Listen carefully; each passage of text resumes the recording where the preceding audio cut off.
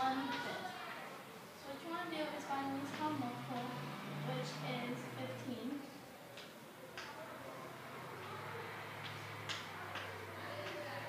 And then you ask yourself, what is 5 times what equals 15, and that's 3.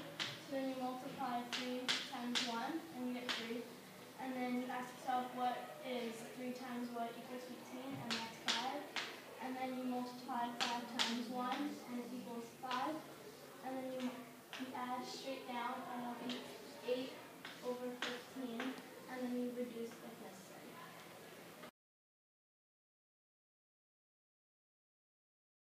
The second problem is 4/12 plus 1/4. So what you do first is you find the least common multiple, which is 12. And since the denominator is already 12, you leave the numerator the same. And then you ask yourself, what times 4 equals 12, which is 3. So then you multiply 3 times 1, and you get 3. And then you add, and you get 7/12.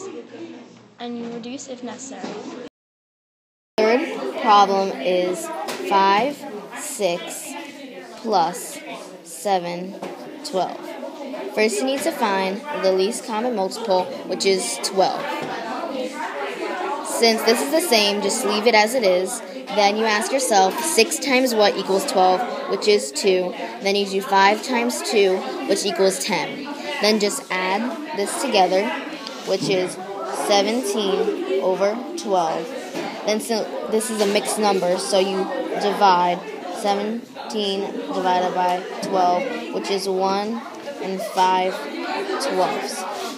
So your answer is 1 and 5/12.